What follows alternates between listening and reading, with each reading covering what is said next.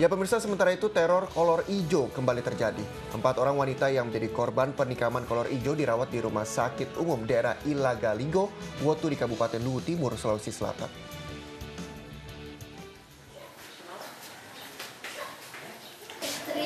Teror kolor hijau kembali menggemparkan warga di Kabupaten Luwu Timur, Sulawesi Selatan. Dalam sepekan terakhir, aksi teror kolor hijau tersebut telah melukai 4 orang korbannya di 2 kecamatan, yakni Kecamatan Wotu dan Kecamatan Tomoni. Akibatnya, keempat korban menjalani perawatan intensif di RSUD Ilagaligo, Wotu karena mengalami luka tusuk di bagian alat vitalnya. Teror kolor hijau tersebut mengincar para wanita yang sedang berada di rumah.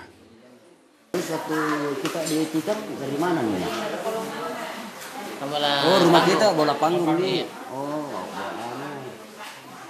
rumah panggung, jadi dia tusuk dari bawah. Iya. Dari celah-celah apa nih tuh. Iya. Sementara itu, Direktur Rumah Sakit Umum Ilagalogo membenarkan bahwa di rumah sakit tersebut telah merawat 4 orang wanita yang diduga menjadi korban penikaman kolor hijau. Seluruh korban penikaman tersebut mengalami luka di bagian kelaminnya. Sebelumnya, rumah sakit tersebut juga pernah merawat sekitar 10 orang korban yang sama. Korban kira-kira yang ditangani rumah sakit terkait itu? Untuk pasti saya hitung dulu ya, tapi kayaknya sudah lebih 10. Karena satu paket itu selalu 3. Di Burau, kemudian di belakang rumah sakit, Tarengge ini sudah 2 kali serangan. Ciri-ciri korbannya sama semua? Ciri-ciri korbannya semua tidak sadar, nanti setelah sadar baru rasa pedis-pedis, semua di sekitar kemaluan, dan wanita. Ada anak-anak? Ada pernah, anak SMP.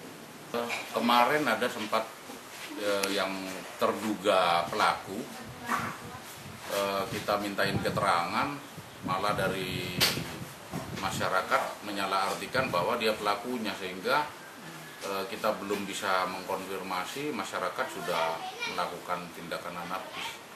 Tapi yakin untuk pelaku ini kita upayakan, bahkan sudah bekerja sama dengan Polres Dutra, Palopo dan Luwu, karena memang setiap kegiatan pelaku penganiayaan ini terjadi biasanya menjelang Lebaran di bulan puasa seperti tahun lalu. Aksi teror kolor hijau di Kabupaten Luwu Timur telah berlangsung selama setahun terakhir. Hingga kini polisi masih terus mengembangkan kasus tersebut. Dari Kabupaten Luwu Timur, tim liputan memberitakan.